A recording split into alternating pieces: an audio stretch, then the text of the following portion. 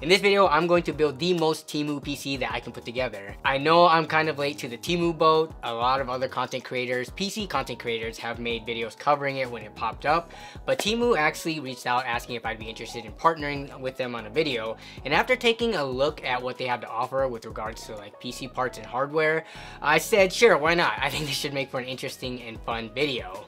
Now, if you've been living under a rock, TEMU is known for their ridiculously low prices and having coupons for really big discounts. Like, they constantly have sales going on for things that are anywhere from like 50 to 90% off. Now, obviously, there's the saying, if it's too good to be true, then it must be. You get what you pay for, right? Well, the prices on TEMU are very attractive, so what's the catch? Well, we're gonna find out with some of the PC parts that I have here. And before anyone goes accusing me of being a TEMU shill trying to peddle cheap crap, I can assure you that will not be happening here. While TEMU is sponsoring this video, they do not get to see it or make any modifications before this goes live. And all the products here are stuff that I picked out with zero influence from them. They weren't trying to push certain product on me. I went through and I found what looked to be interesting enough to showcase on this video. I also want to make it clear that they specifically told me that they wanted me to give my honest opinion on all the products and the quality of them, whether it be good or bad, so I like that. And I intend to do just that. So yeah, let's check out what we have here. So we're gonna start off with this actually right here. This is an AIO from a company called Managew. Now, I have never personally heard of this company called Managew. Seems like they are a known company, not in the US, but overseas and in Asia. Not only do they make AIOs, but they do other components too. This comes in on TEMU with the discount that is going on. It comes in at around $55. So here we have everything, the radiator and the two fans. So I mean, this looks as legit as, you know, an AIO can get. The mounting kit for AMD or Intel, we have extra adapters for different motherboards for RGB headers and fan splitters and things like that. So yeah, the AIO, I mean, this checks out. Price-wise, it's not that much cheaper than alternatives that, you know, we can already get in the States, but in terms of quality, I would say it's on par. It's not any lower quality, which I think some people may have, you know, reservations about. So next, we're gonna open up this bag. And in here we have multiple goodies, and I'll go through them one by one. All right, we'll start off with the cable extensions, which I got two different cable extensions, regular sleeved cable extensions in black.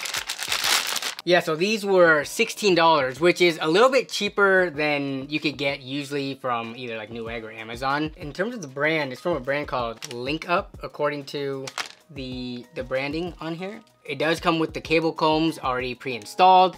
And I mean, with regards to like the quality of them, this looks no different than the stuff that I would buy for like 20 to 25 bucks on Amazon. I'm pretty sure most of these cable extensions come from similar places over in Asia, and the ones that make it to the US on marketplaces like Amazon, they just get upcharged so that you can get them slightly faster in terms of shipping. Now, this is gonna be the interesting one because these RGB cable extensions, if you think about RGB cable extensions, they're usually pretty pricey. So this is the one where I'm very curious to see, but this was $13 when I found it. I think it was so popular it actually went out of stock, and I'm not sure if they're gonna resupply it, but yeah, $13. So this one here is, oh, it was $13, and this is just for the 2x8. So I'm very curious how this is gonna work out. I'll get some better B-roll shots of it as well, but it has the connectors for it to go to your, you know, 3-pin 5-volt ARGB header. All right, so cable extensions are out of the way. I also bought some pretty basic. So this is a multi-set of thermal pads, just silicone thermal pads that you would use on like if you graphics cards of variable thicknesses, and then just some thermal paste that actually comes in a little jar. This is Thermal Grease Y5810. Comes with a little spreader. $2 for the thermal paste. No weight information or volume information at all on here. This should last easily, if I had to guess, 30 plus applications. And then for these thermal pads, we've got multiple sizes here. There's 12 pieces, 4 pieces of each, half a millimeter, 1 millimeter, and 1.5 millimeters. So yeah, I just wanted to buy these to see what the quality was, see if it was any better or worse than some of the stuff that I've already bought from places like Amazon, Newegg, or like AliExpress and stuff like that. And it's the same thing. Now we've got the memory and SSD. So we'll start with the SSD first. This is from a brand called Target, which I have never heard of up until when I was starting to look for actual PC components on TEMU. But Target has apparently been around for years over in Asia. So yeah, just a 1 terabyte NVMe Gen 3 drive. In terms of the speeds of this, I actually have no idea because it wasn't on the listing. And on the box here, there's also no speeds. Usually they list like the sequential read and write speeds, but there's nothing here. So I'm gonna have to do a quick benchmark on this later and see if I can find anything else about this drive. For memory, we are also going with the Target brand, and looking around, I realized I have made a huge mistake in that I only ordered 8 gigabytes of RAM. I thought I put 2 in there for 16 gigabytes, but apparently we're gonna be running this build with 8 gigabytes. The pricing on this was pretty much in line. It wasn't any cheaper, it wasn't more expensive, it was just the same as what you could get over here in the US from other retailers. Whether you buy the 8, 16, or 32 gigs, when I compared the prices, they were the same. So I don't know why you would pay the same price for a brand that you're unfamiliar with slower shipping times. So in terms of like memory, well, I'm sure the memory is fine because this likely comes from one of the 3 major manufacturers. So quality wise, I'm sure this is fine, but price wise, if you're in the US, I'm not sure how many people this would make sense for, though if you are a viewer that's outside of the US, then, you know, depending on how much you could get memory for in your market, you kind of just have to do that price comparison yourself to see if it would be worth buying memory on TEMU. But we do have it here and it is gonna go into the system. Next up, we have this, which you could probably hopefully tell by the size of the box what it is, but this is going to be the motherboard. So this is a Maxsun Challenger B760M motherboard. So this is LGA 1700, and we're gonna be putting an Intel processor in here. Maxsun is a major brand outside of the US. Their resume includes motherboards, graphics cards, memory, and storage. And they seem to be the only motherboard option at this point on TEMU, but there are a handful of motherboard options from them for different platforms like AM4, and then like for this one, LGA 1700. This isn't going for any crazy low prices, you know, being what I'd call, this is a legit product. So it seems the trend here is that for the things that really matter, like the memory, the SSD, the motherboard, pricing on this is not discounted to 90% or 50% off or anything like that. It is in line with prices that you would expect to pay for something like a B760M motherboard. This is going for $100 on TEMU, and it is about $100 for an equivalent brand that is more you know, popular in the US. And last we have, yes, you can probably guess the case. So with regards to cases on TEMU, there's definitely not a lot of options. So this is from a company called League of Do You. Never heard of them. Is it just Do You, or is it League of Do You as the whole thing? But this is called the Shark MM.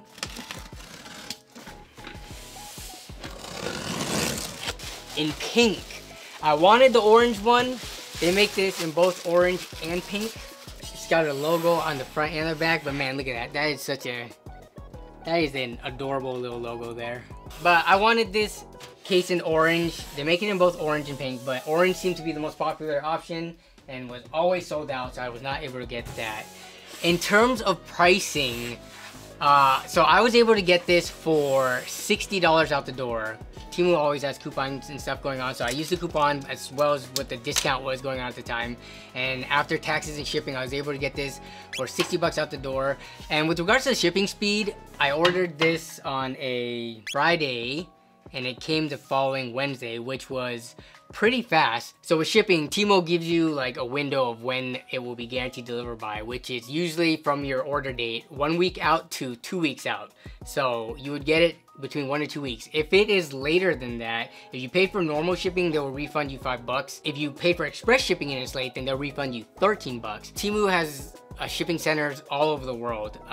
This actually came so fast, I'm guessing, because they have a shipping center also in California, and since I'm also on the West Coast in Washington, it arriving to me from a Friday order to the next Wednesday, that was actually pretty fast. In terms of the quality of this case, just looking at it right now, it does have like branding all over it, which I don't know if people are into that. I think it looks a little bit over the top, but also it's kind of fun to make a video on. I think they really do need to increase the different case sellers and inventory if they want to attract PC builders, because I have a feeling not a lot of people are going to be a fan of a case like this.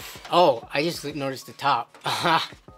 The magnetic mesh filter also has a little design on it. So yeah, for a $60 case, I think this passes. This looks about the same quality as, you know, some of the like AeroCool or Montech budget cases, DIY PC, things like that. The fans are set up in Molex Centipede, so I'm thinking these are either fixed lighting or just using like an internally built hub to control the lighting. But I do not see any 3-pin 5-volt ARG header to be controlled from the motherboard. So yeah, as expected for the price paid, I would not pay any more than that. You may have noticed that we are missing quite a few parts for this build, and this is all I got from TEMU. And the reason is because they don't have all the components to fill out a build, at least yet. TEMU's, what, like a year old now? I don't know if over time they're gonna get more stuff, but to finish off the rest of this build, I have to use some of my own components. So, as I said earlier, we have a LGA 1700 B760M motherboard, so I'm just going to be using my own Intel processor that I have on hand. This is an i5-13400. Yeah, pretty middle of the road processor. Next is the graphics card. Now, TEMU does have some graphics cards on their website. None of them I would recommend buying because they're so old and underpowered. We're talking like GT 710 and the like. I wasn't trying to slap that into the build. I'm going to be using a graphics card that is more modern and more powerful. This is RTX 3070. And of course the last part, which is probably a good thing that we aren't using some no-named unknown brand part, is gonna be the power supply. So I've got a Supernova 750 GT here. They don't have any power supplies on TEMU. They don't even have like the sketchy no-name brand ones that would probably find itself below F tier on the tier list. So yeah, let's get to building this thing. So I'm probably gonna cut through this quite a bit just because some of this is pretty boring standard stuff, but I'll show in more detail or explain some of the more unique stuff specifically to this TEMU build. Oh, this is gonna feel so weird. It's been so long since I've used a single stick of memory in any PC build. But it was my mistake, so I'm gonna have to live with it. Then we have the SSD.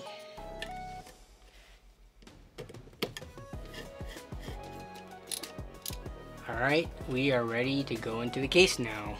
And we are going to be doing the old micro ATX and ATX tower just because of the very limited selection of motherboards and cases. This was not my intent, but my only option really.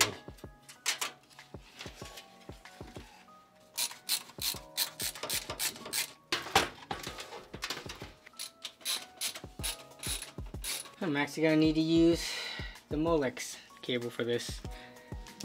Not often that I have to use it in modern day builds, but some of these budget cases, that's what you got for the fan power.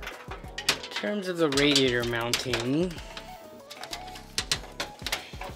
is this seriously not gonna fit? See, there's not really specs on this case.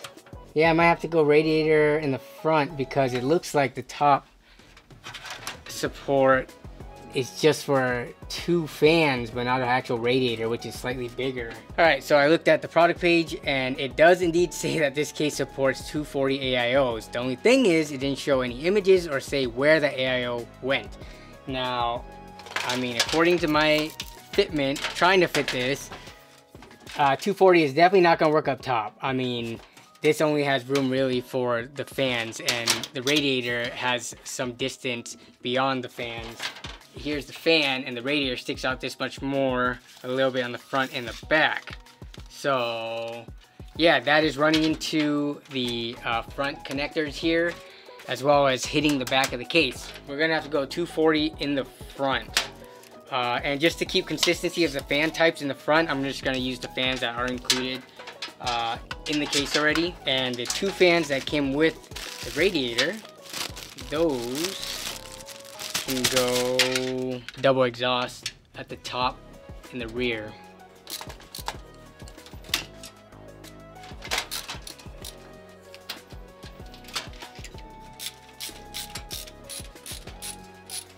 There's the radiator installed, keeping the same front fans for consistency in the front. Then we're gonna put these, the back and the upper back. So airflow path is gonna be like this, and then out this side of the case. I actually cannot get this top fan in the rearmost spot because of the 8-pin EPS CPU power. It is in the way when it bends out from behind the motherboard. So looks like I have to put it closer to the front up here. Time to put the pump block on.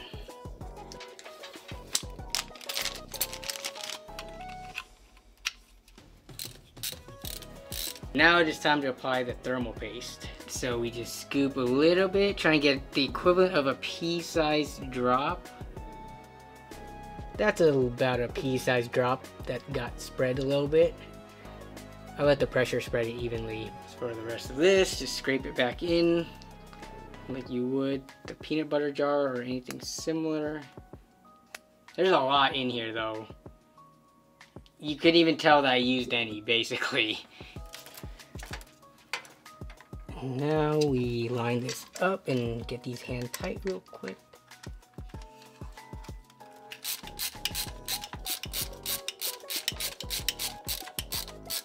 That is good to go. It's not going anywhere. What else do we have? Graphics card, plugging everything in, and cable management. Oh, please tell me this is gonna fit with the radiator. Okay, yeah, we've got about half a centimeter or so. Does fit. Man, look at all that space in the bottom. Alright, time to get these RGB cables in. So there's a connector on here that is very small that goes in like this, and it's plugged into the motherboard, so it could be controlled via motherboard. We have the standard 5-volt 3-pin ARGB header. And the way this works is pretty much the silver cables that you see here, this is just like any other cable extensions. So the RGB does not go through the actual cables that deliver power. Just like the Lee ones, it's this plastic layer of tubes up top, and it looks like the lights come from these 2 black boxes right here that shoots the lights through the tubes, and that's where you're gonna get your RGB effect. So I'm very curious to see how this is gonna end up looking.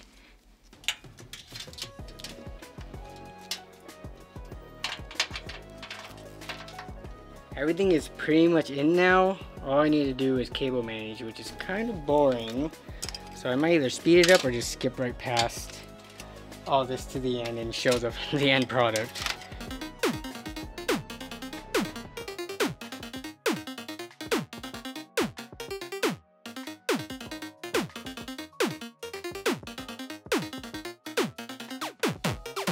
This is pretty much it. Build is done. I've cleaned up the main chamber as much as I could. So this is what that looks like. Let me peel this real quick. And then on the back side, there's only so much I could do. This case is not deep at all. And there's pretty limited room because it's a micro ATX. And when you use cable extensions, especially with normal size PSUs, you just have so much cables that you have to tuck them somewhere. I did try to bundle them up and gather them, but this is as clean as I could get it. And again, it doesn't help that this is a pink backdrop with black cables, so it doesn't look as nice. So let's get this closed up. These are Molex connectors, gotta tuck them down here too. Stick out too much. It has been a while since I've had to apply a decent amount of pressure to close up a case. usually, again, it's with the budget cases that you have to do that with, but it does close.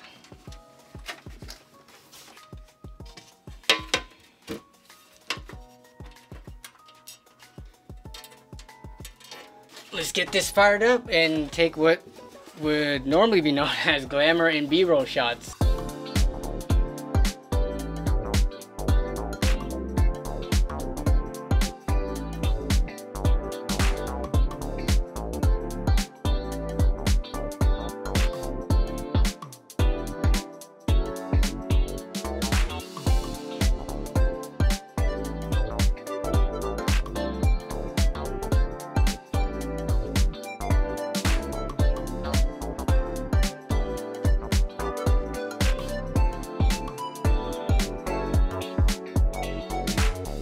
Alright, so the build is up and running. I'm a little bit disappointed by this cases, RGB fans. I mean, we've seen this in budget cases before. There's no control at all. There's no hub or anything that I can even control with.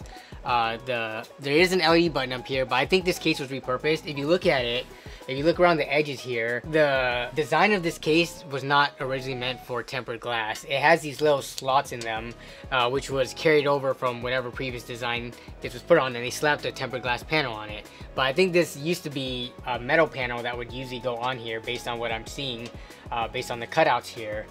But yeah, these fans, there is no hub, even though the top panel up here does have an LED like cycling button. So they are going to just randomly be doing these rainbow designs, unfortunately. But for the AIO RGB power connectors and the fans, those all look really good. Those are all ARGB. Those are connected to the 3-pin 5-volt ARGB connector.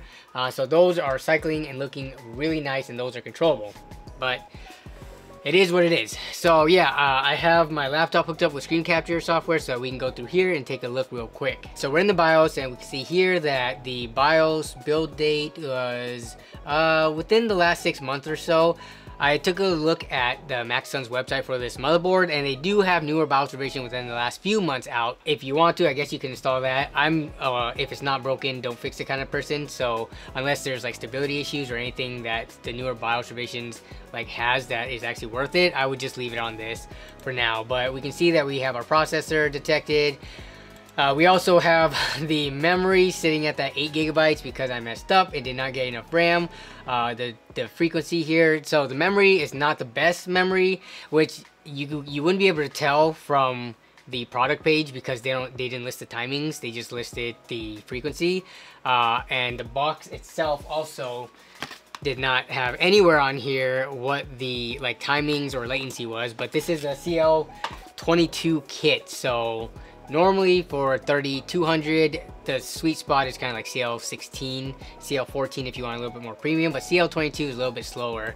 I'm not a RAM snob, but I mean, the cheapest RAM is usually still CL16. Looking at the advanced settings, going down to the PCI subsystems, resizable, yeah, so I mean, enable resizable bar, which is what I usually do. XMP and resizable bar is pretty much all I usually touch, maybe the boot priorities and things like that, but especially for something like this where we're not overclocking, I'm not really touching too many of the settings beyond default. This is my benchmarking drive, just so that I can have the program and stuff ready to go, but we're going to still benchmark the 1 terabyte SSD there. Alright, so I have Crystal Disk Info and Crystal Disk Mark here just to check out the drive and learn more about it, but I don't think I can get much from Crystal Disk Info here in terms of like the manufacturer. It doesn't look like it's listed on here. Power on count is 11, which might be from testing or something. 0 power on hours though. There's nothing read or written from it yet. So before we test that, let's just take Apex, Cyberpunk, Grand Theft Auto, sure. That is a 1/4 terabyte almost. So we're gonna actually move it from drive to drive, and we can see some of the speeds there. So we're gonna drag and drop or copy and paste essentially from drive C to D, and we can look at the read and write speed, and it is going at a decent, it's going at a decent speed actually. Let's see if it slows down though. Typically, after a while it starts to slow down, especially when it starts to get to the really small, like hundreds, if not thousands, of files that are within each of the game install folders. So running at 62 degrees, it's running a little hot. There's no heatsink or anything on it. Let's see if it gets hot to the point where it throttles or not. This is quite a bit of data. 230 something gigabytes that was. And it's sustaining it decently well. Now we got to the little files, which is gonna fluctuate,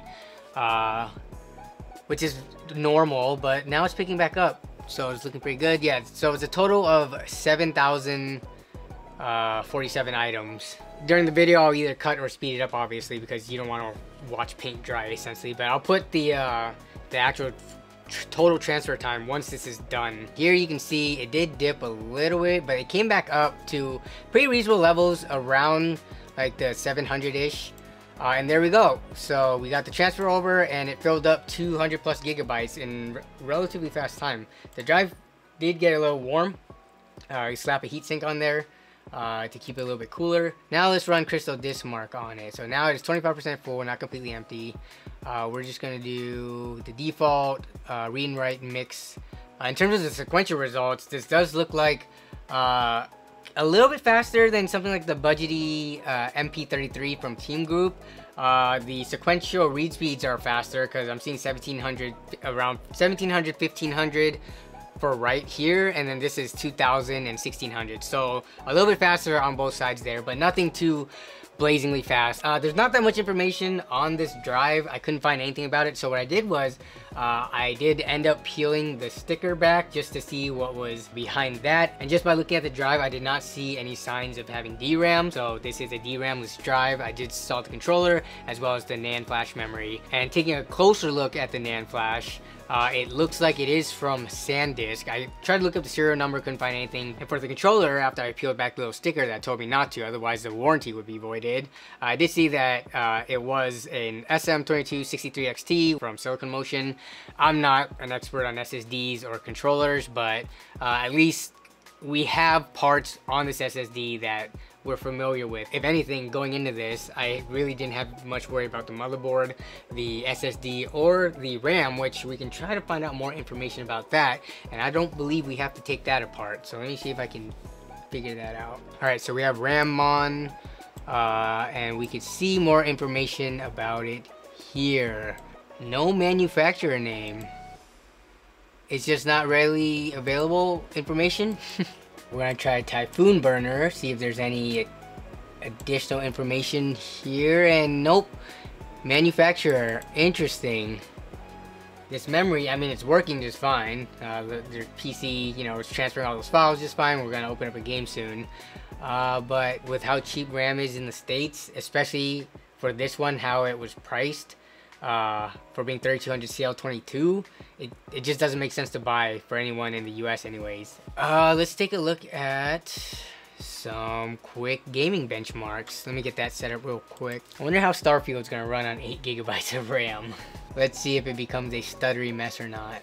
Of course, building shaders, my favorite part about any new game. I'm not gonna be benchmarking a ton of games because first of all, we have 8 gigs of RAM in here, but I just want to check out the temperatures. We're gonna run this at Ultra. FSR is on by default, even if you choose Ultra. Like if you change this, it makes it custom, but no matter what settings you change on Starfield, they want you to play with FSR.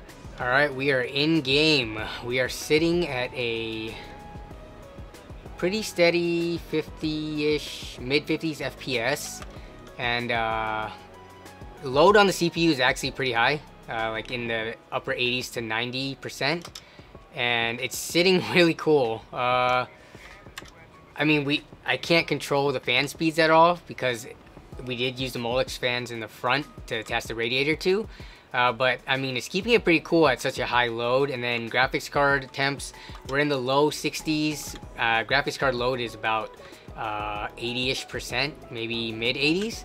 Let me start shooting people. We're running at ultra settings too, which the 3070 at ultra is not going to be running that much higher than this regardless. I'm okay with the temps. We can run a CPU dedicated benchmark. I think for a GPU, this is pretty representative of, you know, a pretty heavy load. CPU, you could do a full 100% load, which we can do now. So let me Alt F4 out of this. Let's go to Cinebench. We will do a multi-core, fully load up all the cores, and we can check it over here. Yeah, so all the cores pretty much loaded up to 100% all the way. So we're gonna let it run for a little bit, then we can look at the temperatures and the package temperature right here, which currently is at the low 60s, but we can let this soak a little bit and see how hot it gets. Usually when there's a problem with the cooler, you will see it reach the 80s, if not 90s, very quickly, even within one cycle of the Cinebench run. You also have to keep in mind too, this is very much a synthetic benchmark. There's not many people who actually use their CPUs in this way, where they're loading up all their cores and threads to 100%. All right, so we're about halfway through the test, which is a 10-minute default test. The package is, it peaked at 69, nice, but it's slowly creeping up. I'm good to call it here. It looks like we are kind of peaking out for the last 3 cycles and for the last couple of minutes. The max temp has not gone over 70. System is stable enough to run games, to run a hard benchmark, or semi-hard benchmark at least. We can try, what other game would be a pretty heavy load on it? We can see how Cyberpunk does with 8 gigabytes of system memory. And we're just gonna go to ultra settings, no frame generation, just DLSS. Sure, we'll keep it at quality. All right, we're in. We're sitting in the 30-ish FPS, but we are on ultra settings. No ray tracing though. Hard to save the system memory is what's holding it back. I don't remember what the RTX 3070 performs at. Cyberpunk kind of just kills games. Well, no, we have DLSS on, so yeah, it's gotta be the system memory. In terms of graphics card load, yeah, the 3070 is not being worked hard at all. Temperatures here looks fine though. We're not even breaking 50 degrees C on the 13400. That area that we were in just had a lot of people, so that's why the frame rate was a little bit low. But now that we're on the road driving, we're in the 50s now. Again, we are gaming with 8 gigabytes on a AAA title. Surprisingly, it's not even stuttering at all. This is pretty smooth. I'm not recommending people play with 8 gigabytes of RAM because 16 gigs is so cheap anyways. But I mean, would you have thought this is the frame rates that you were getting with 8 gigs on a title like Cyberpunk? 65 average and like mid 30s, 1% lows. This is super playable. Not stuttering, not choppy, not freezing. But yeah, I kind of looked through everything that I wanted to with this system with regards to everything that came from TEMU. Like the motherboard, that checked out just fine. I didn't have any worries. It being from Maxsun. Again, the RAM and SSD, just because there's only so many memory manufacturers, and you know, these companies, they buy from them and slap their own label and branding on it. Oh, and I guess I gotta talk about the cable extensions. So for the sleeve cable extensions, the black ones, I mean, we do have them going into the 24 pin and then the 8 pin EPS for the CPU. There's no problems, it's not burning, it's not smoking. And then for the RGB cable extensions for the PCIe power, that surprisingly for the price looks better than I was expecting. Because this is kind of like a simpler part, you know, it's not a memory, it's not an SSD, it's not a CPU, GPU, it's not a motherboard, which is all a lot more complicated. This is just like RGB lighting. You know, you got some LEDs and some ribbon and some basic wires. I thought that would be where you would get like the lowest quality, cheap looking crap, but that actually surprised me by looking actually pretty decent for the price. I wasn't paying attention and I died in Cyberpunk, so I think everything checks out here.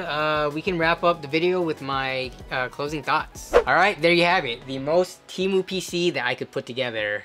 I wish I could have used every component from them, but that just wasn't an option. We got 5 out of the 8. I guess I could have gotten 6 out of 8 if I went with the graphics card, but there's no way I was going to be using a GT 710. If they had like the RX 580 2048 SP or something along those lines, I would have totally been down for it. But they didn't have any graphics card close to that, unfortunately. So this is what we got. What do you think? For me, the products themselves weren't really an issue, and going in, I didn't really think that they would be. They all worked as intended. It's not like they were some knockoff components that just don't work or were cheap junk. These are definitely legit parts. As you saw, the PC wouldn't have turned on and functioned otherwise. And because of that, we see the prices in line with what these components typically cost and not at some super huge discount that you would normally think about when you hear TEMU. Computers are pretty complex, so there's a certain threshold that you have to meet when it comes to quality of components for it to just work and be able to, you know, play Cyberpunk and Starfield and run Cinebench and things like that. It's not like earbuds where you can have like $100, you know, real AirPods, and then you have like $299 wireless earbuds. You're never gonna see anything at that level with regards to like the motherboards, SSDs, RAMs, GPUs, CPUs, power supplies, etc. Maybe for some of the extra accessories like cable extensions or fans, which TEMU does have plenty of, but even in my searching, I didn't find anything that was ridiculously dirt cheap or of really questionable quality in those categories. So as a whole, it seems like PC parts on TEMU, if they have them, are similar quality and price to what we'd expect to see on other marketplaces. The issue really isn't about the quality of PC components on TEMU, it's more about the variety and the lack of. I'd like to see more offerings for PC building specifically. For SSDs and memory, there is a decent selection, I will give them that. Same with fans and like cable extensions, there's plenty of those, but beyond that, it's pretty barren. I understand for things like graphics cards and CPUs, like yeah, those are like the most intricate hardware that goes into a computer. So not finding those on TEMU wasn't the end of the world, but like, come on, PC cases? Those are pretty simple in comparison, and there's literally only one option as of me making this video and when I was looking, and it wasn't that great of an option as you saw, unfortunately. It's a pretty cute case, I admit. My wife actually came down earlier and saw it, and she like gasped and said, oh my god, that's such a cute case, and she actually loved it and asked if she could have it. But like, aesthetics aside, it's not the best case out there, nor is it the best priced. Without the sale and coupon that I used, it was definitely not worth the base price of over $100. I think it was going for like $128 before the sale and coupon. $128 for that price, you know you can get way better quality cases with better RGB fans and all of that. I don't know, maybe it's just the big package size that comes with the case and the cost of shipping that's being prohibitive to more sellers wanting to sell cases on TEMU. But if they want to be competitive and draw in the PC building crowd like other marketplaces have successfully done, they have to offer more than they do now across the board. They are still relatively new compared to their competition, so maybe all of the supplier relationships haven't been established yet, and that might come in time, so we'll have to wait and see. But I, for one, will always welcome more online options for people to buy from, so I hope over time TEMU's PC hardware selection expands. They're doing okay in some categories, but not so much in others. Alright, that's gonna wrap it up for this video and my first time experiencing shopping on TEMU specifically to build a PC, or most of a PC. I'm very curious now to hear your thoughts. Have you ever shopped on TEMU, and if so, what did you buy, and how was the quality of what you bought and your experience with what you bought overall? And if you haven't ever shopped on TEMU, I'm curious why not. Is it because you never heard of it, or because you think bad things about it? And overall, what are your thoughts on TEMU, whether they be good, bad, or neutral? I'm just very curious to hear what everyone has to say down in the comments.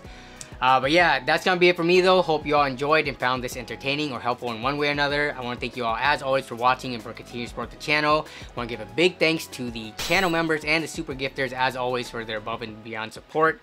And thanks to TEMU for sponsoring this video and for allowing me to give my honest opinion. As always, be safe out there, and I'll see y'all down in the comments as well as in the next stream and or video. Bye.